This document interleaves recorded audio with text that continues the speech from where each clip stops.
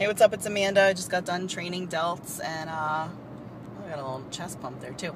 I had this awesome training video for you guys, and when I went to view the video, there was a bright light behind my head, and it pretty much made the video non-existent. So all you could see was the bright light. So that was screwed up, but here I am. This is what you get. I made an awesome discovery this morning, and I wanted to share it with you. I took my oatmeal that I had for breakfast and I threw in 4 tablespoons of my strawberry Pitbull Whey, and it was amazing. So if you haven't tried it, do it. It's awesome.